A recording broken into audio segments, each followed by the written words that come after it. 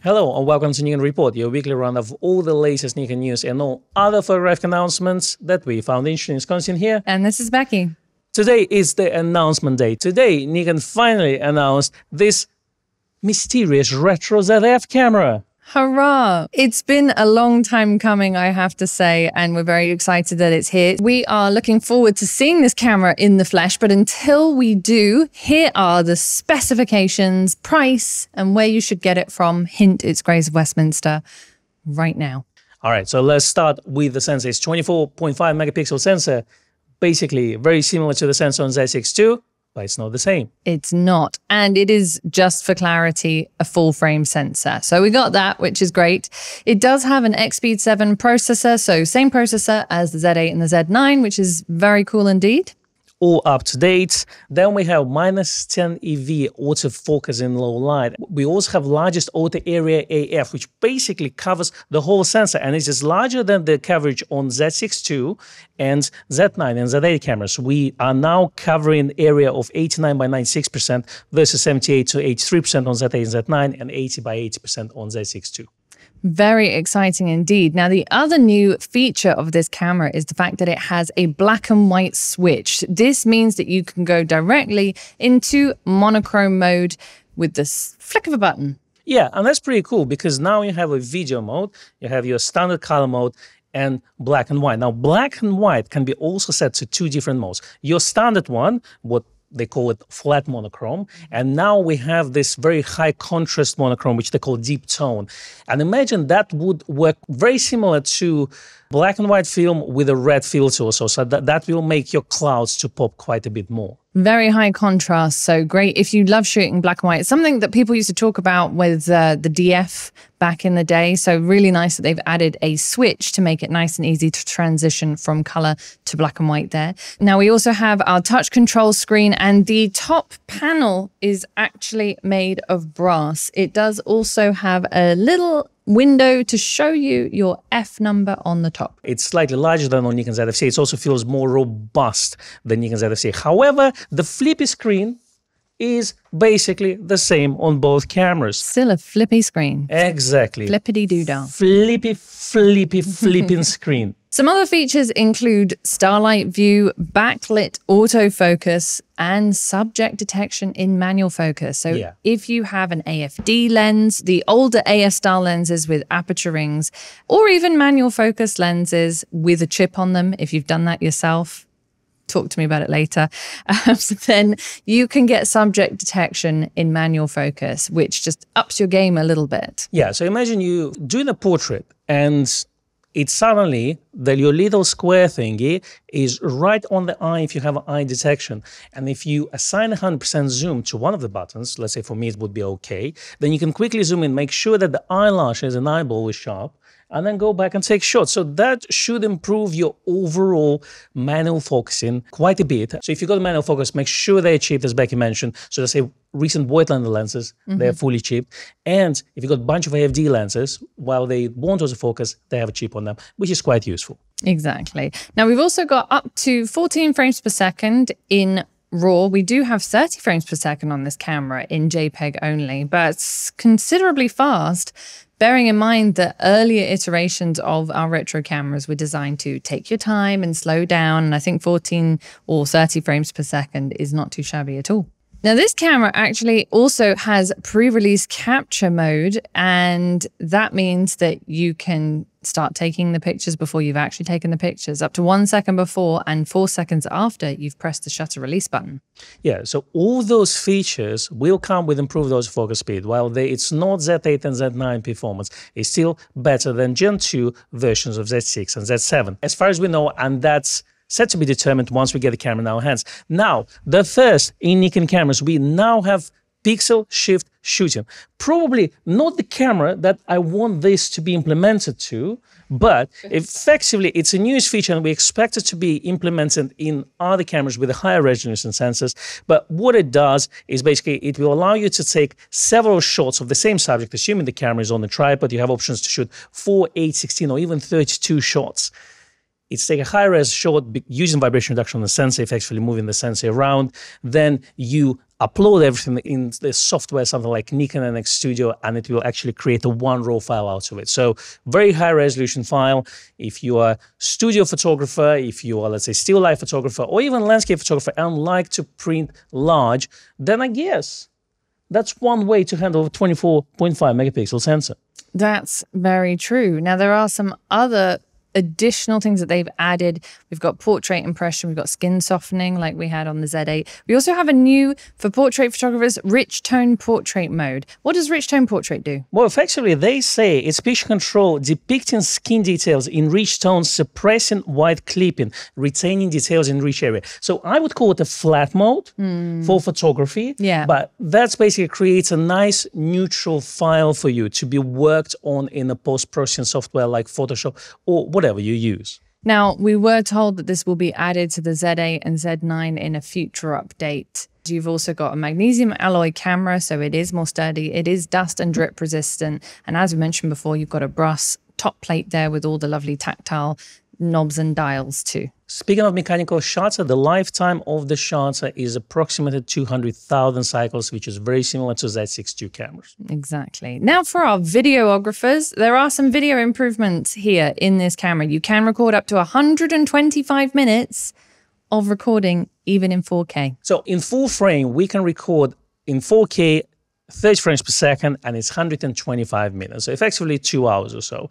Now, it can also record in 4K at 60 frames per second in DX mode. That's right. And in standard mode, it will only record up to 50 minutes. And then you have a high temperature mode. Hot. What we've noticed in the Z8 firmware update, there was a new change to high temperature as well. So in the high temperature mode, it can record up to 125 minutes.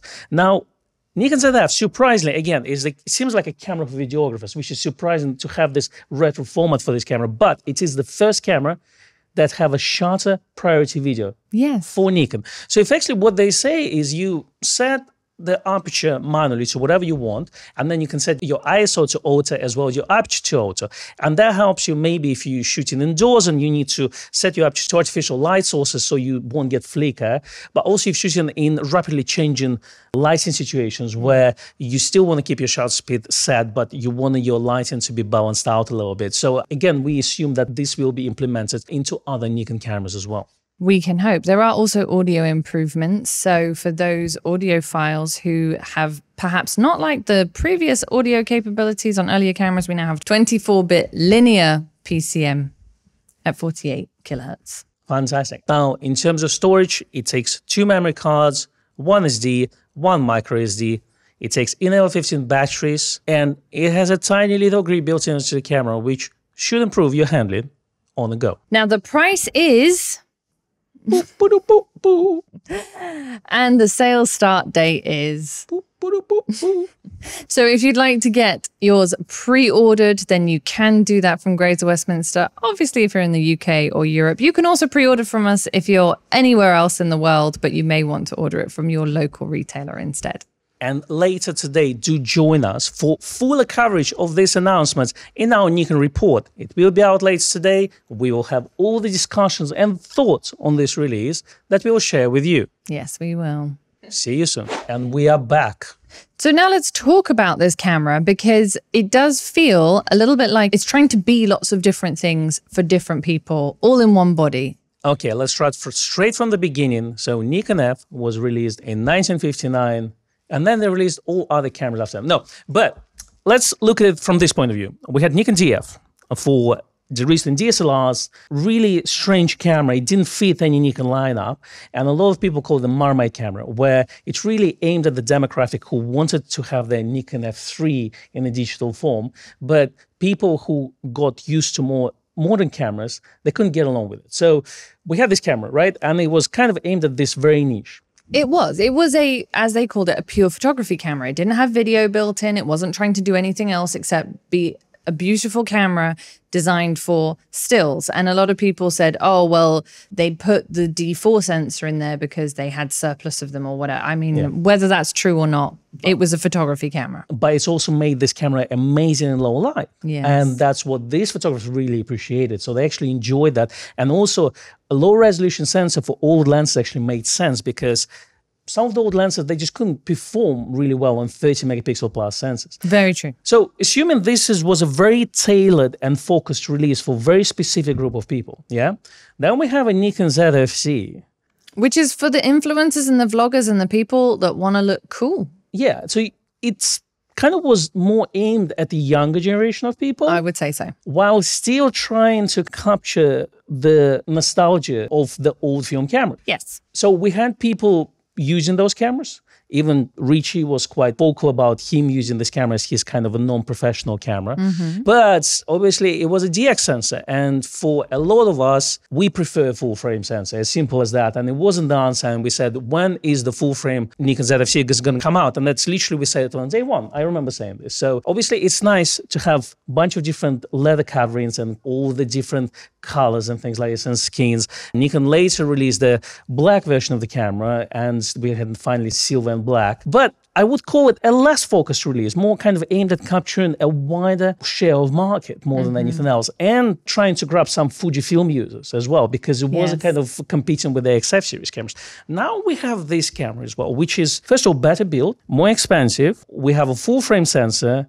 We have now slightly better improvement for manual focus lenses, especially if they're cheap ones. You'll get this manual focus subject detect. We now have those features like black and white switch, which for me personally, this is an incredible thing to have. Really nice addition. As well as the deep tone monochrome as well. Yes. But at the same time, we have pre-capture, we have fast autofocus, we have high frame rate, we have video functionalities, all those things that, let's say, DF users won't really need. No, and we have pixel shift shooting, which is something that we didn't expect to see in this camera, but maybe in something else. So it is quite a combination of cameras for a combination of users. So why do you think this mishmash of things, is there a reason for that?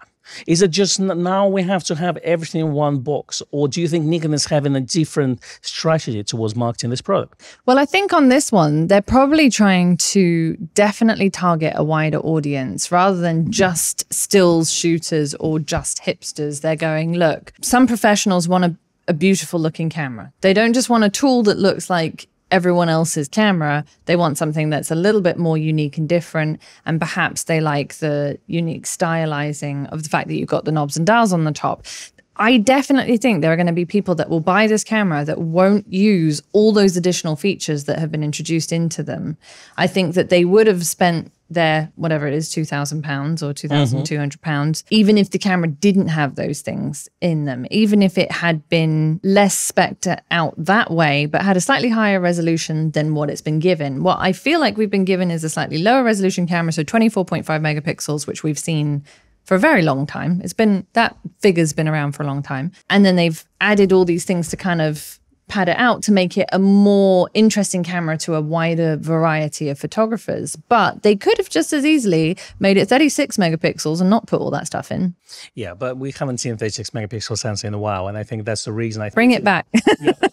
Exactly. I think we are getting kind of over-the-shelf sensor, which is slightly modified. So it seems like it's not the Z6II sensor, it's a modified version of the same thing. Yes. My thoughts on this is, yes, Nikon is trying to build a kind of a bridge Gen 2.5 camera, which sits on, let's say you got Z6II. It kind of appeals to people who want to upgrade it and get fast autofocus with a new camera, but it's not Gen 3 generation, which should be even better. It kind of sits in between.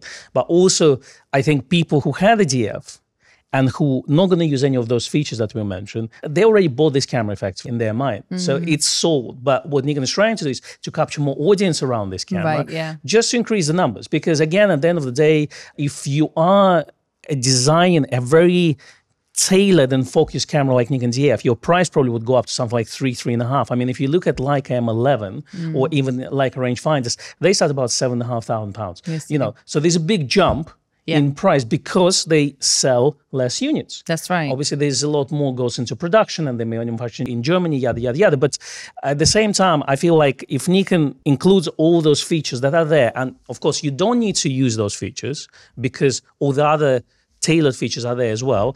Again, maybe people coming from ZFC, maybe again, younger generation who want to have a cool looking camera, but also have all the latest features. That is quite useful. But you did mention the 24.5 megapixel sensor, and you did mention that you would hope for something higher res. Tell me why.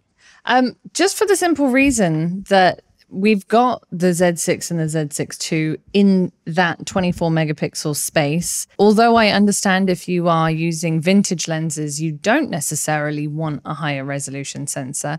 There's a huge majority of people that do want a higher resolution sensor. I am a very happy Z6 owner, but there are times when I go, 24 megapixels isn't quite enough for something I'm specifically doing. It doesn't give you quite enough cropping power, or in terms of printing, it doesn't allow you to blow up quite as much as you would if you had more resolution. And I just think it's a shame. I feel like it's a little bit of a missed opportunity to have had a higher resolution sensor in here, not necessarily to compete with the Z8, Z9, Z7 II space, but somewhere in between the two. I'm going to stop going on about 36 megapixels because apparently nobody wants those sensors anymore. No. But I do think that it wouldn't have hurt. Do you know what I mean? Well, you know me, I'm a big advocate for 24 megapixel sensor. I've been saying that 24 megapixel is enough. As we say in UK, 20 is plenty. Of course not. I absolutely agree with you. I do share a lot of my thoughts on the ZA sensor for street photography on my Instagram account. So if you haven't followed me there, and Becky, definitely do that. But my thoughts that I shared on Instagram was that we use ZA to shoot some street life photography with 26 and 28. Yeah. And obviously Z8 is not a camera for street photography because it's quite large. Yes. But I did like the focus speed and I did like the cropping power because while I shoot a lot 28, the images with 26, I found that I had to crop a little bit. And when you start to crop 24 megapixel sensor, it does fall apart a bit. It does fall apart because you do lose quite a bit. And ideally, we want to get everything perfect in the camera. That's totally fine.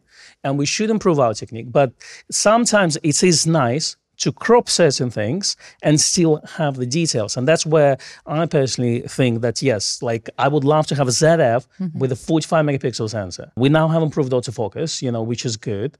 So, but yeah, while 24 is fantastic, we do see other manufacturers releasing a higher resolution sensors as well. So again, looking at the street photography camera like Leica's, they had a 40 megapixel camera as well. Now they have a 60 megapixel camera as well. So who knows? I think it's a clever decision from Nikon because first of all, it probably would be one of the best sensors for low light.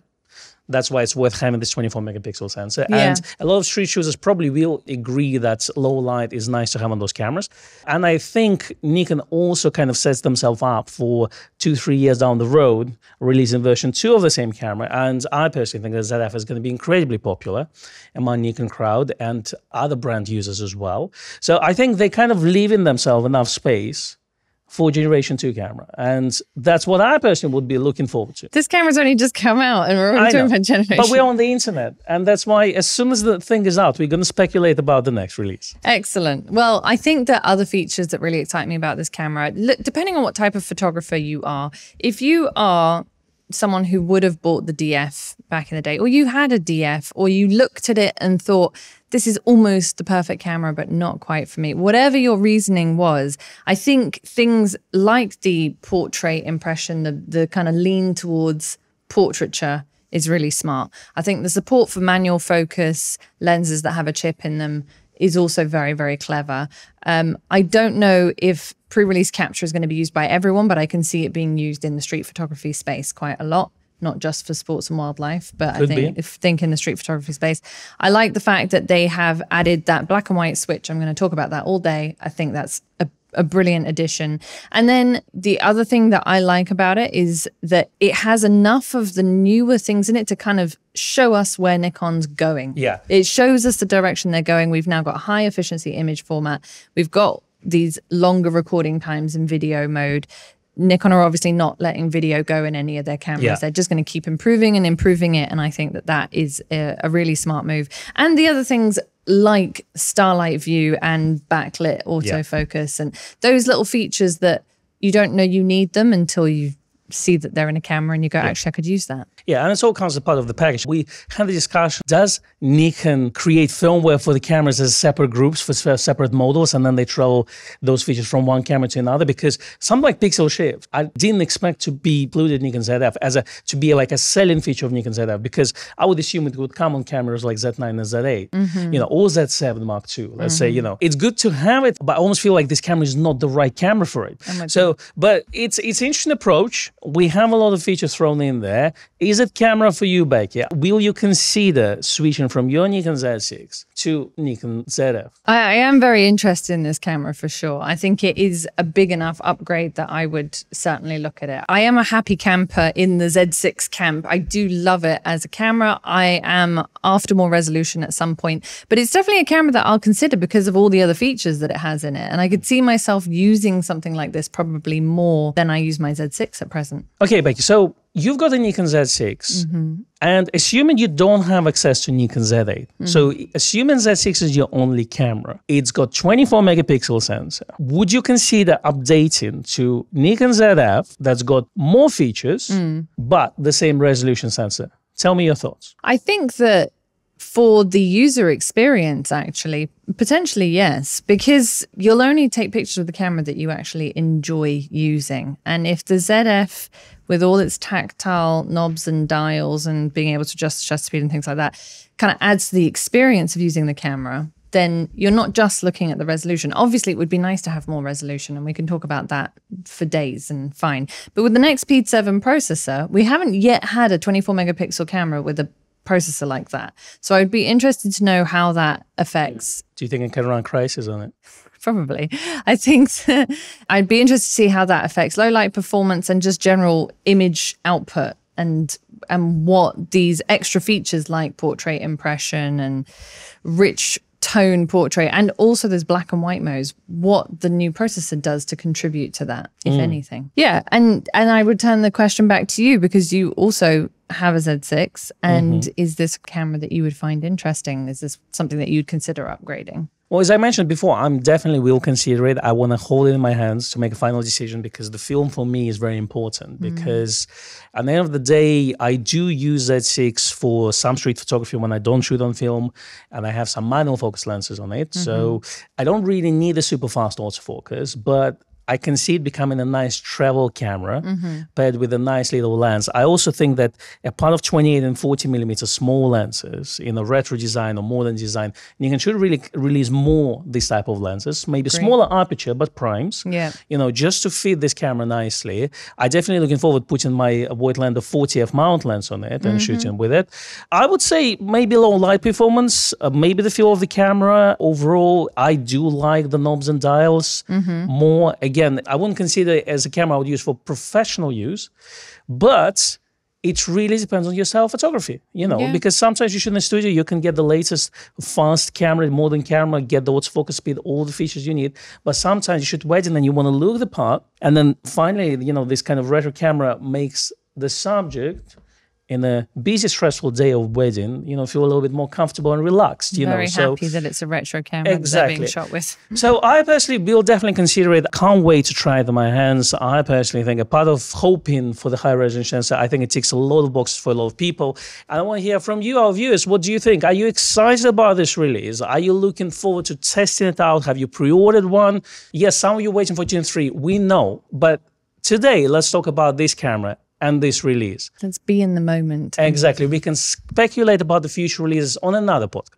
Excellent. All right, let's move on to the rest of the show. Let's do it. Nikon are going to take part in 2023's Photopia show in Hamburg, which starts on September 21st. Oh yeah, there's going to be a huge Alex section there as well. But let's talk Nikon. Apparently, you can find them in Hall 1 at the Nikon Trade Festa. That's right. They will be answering questions about Nikon, and there is a great lecture program with exciting travel and product presentations from their Nikon creators on the Nikon stage as well. So yeah, check that out. I assume Nikon ZF is going to be on the stand. So if you are in Germany and not far from Hamburg, I would definitely recommend to go there and tell us what you think about the camera, because we can't go there. We are too far away. Sadly so.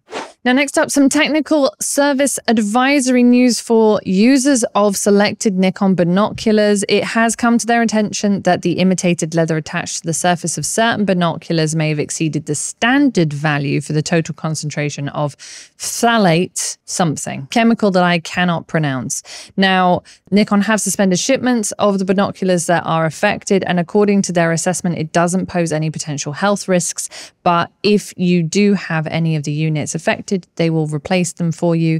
You can reach out to Nikon. Regardless of the warranty period, they'll sort you out. Yeah, and the lugs are okay on those. Yes. All right, next one up. Nikon have started a female facets project specifically for women in photography. So apparently this project is specifically for women, with which they want to shed special light on feminine facets of photography. So they say, regardless of whether you are already a professional or like to take the step towards photography for the first time, they're going to offer every photographer many opportunities to develop further in the coming months. They want to accompany you on your photographic path, inspire you, and answer questions you have always had about photography. So to do this, they're providing you with a strong Nikon photographer mentor set who invite you to exchange and learn ideas with photographic know-how. To find out more, there is a link in the description box for all you ladies out there. Third-party news. Fringer released the Canon EF lens adapter to Nikon Z, and it's a version 2 with improved autofocus, will support vibration reduction on the lenses, will give you full control over the lenses, and it costs $300. Great. For you Canon users, you can definitely upgrade and switch to a Nikon system.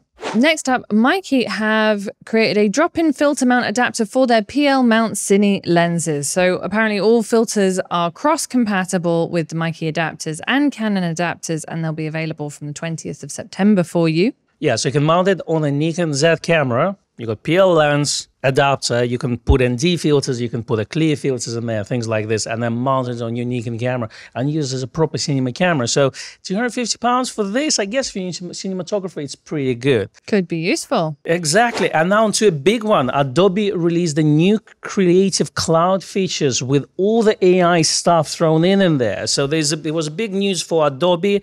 They did a public announcements where they released an Adobe Firefly, which is the name for their artificial intelligence platform, and that's included a lot of features in the software like Premiere Pro and Photoshop. In Photoshop, we now got generative fill and generative expand. Now, for some of you who have subscribed, they also announced a new pricing update. They've increased in prices from 1st of November. Boo. The good news is that the prices are not changing for students, teachers, and educational institutions, but also for Creative Cloud Photography Plan, which a lot of photographers use. That basically includes your Lightroom and your Photoshop. For the rest, you will get price increase in Europe, USA, and UK as well. Now, they also introduced this token feature for their AI features. So effectively, if you use the AI features within the software, you'll get 100 tokens a month. And once you use them, you can buy more. So it's effectively like a microtransaction. But I think the idea behind it is when you use AI features in a software, you actually don't use AI on your computer.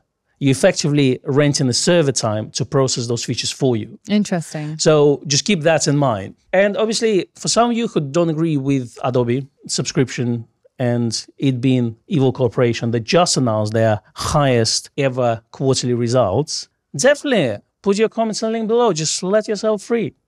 Excellent. And if you want to hear us talking about AI and photography, we did a whole live stream on it on Friday off the back of that, and that was quite a romp. Yeah, definitely check it out. Now on to reviews. First one up, we did a review of 180-600mm lens that just recently came out. Does it live up to the hype? That's the question we asked in that video. That's right, and you have to watch it to find out the answer. Yeah, and if you haven't pre-ordered your lens, you can order it from Grace, of course. Now, we also had Steve Perry, who did autofocus tests of this lens, just comparing it with other lenses as well. So very interesting test, just came out. Definitely check them out. And then we have 85mm 1.2 S lens tested by DxOMark, which gave it the highest score for any lenses tested by them. So this is basically the highest ranking lens right now. It's pretty amazing, actually. I mean, what a great result. They basically said that they can't comment on autofocus because they don't test for that, but they do find the optical quality of the 85 1.2 outstanding. And they said, admittedly, while there's some lateral chromatic aberration in the outer field, it doesn't affect much, if at all, image sharpness. And with the auto correction enabled in camera, it's unlikely you'd notice it anyway. That's how good it is. Yeah, it's definitely worth the money, apparently. I'm still toying with the idea, definitely. Very definitely. tempting. Just probably need to eat instant noodles for like a couple of months. Couple of years. Anyway, it is a beautiful lens. We can attest to that. And of course, it does come at a price. But if you are a portrait photographer, this is certainly one worth considering. Now, just to give you a comparison, the 1.2, 85 1.2 by Nikon is at the top of their ranking. Then you've got the Canon RF135 1.8, Sigma 1.4 for Nikon F mount, the Yongnuo 85 1.8, and then the Nikon Z 85 1.8. I'm actually quite surprised for Yongnuo lens, because it's not a very expensive lens, but apparently it's very sharp. So if you're on a budget, definitely consider that. Yeah, so there's something to have a look at there.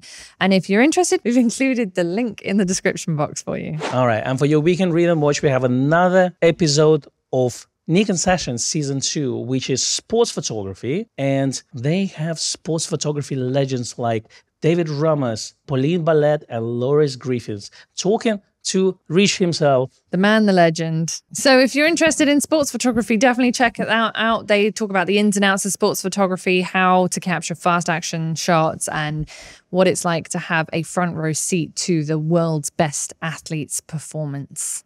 Pew, pew, pew. And that's a wrap. Thanks for joining us this week. Thank you very much for watching and or listening. Please give us a like and a subscribe if you're on YouTube. If you're listening on a podcast platform, could you do a little follow and a rating and maybe a review? That would be super helpful. Thanks. We love you. Yeah, don't be shy. We are on Apple Podcasts, Amazon Unlimited, as well as Spotify's of the world. We also publish some pictures, you know, those little pics taken with cameras on social medias. Yes, we do, on Instagram. So I'm at Rebecca_Danese. The shop is at Nikon at Grays. And I'm Konstantin Kochkin. We'll see you next week. Goodbye. Goodbye. Goodbye.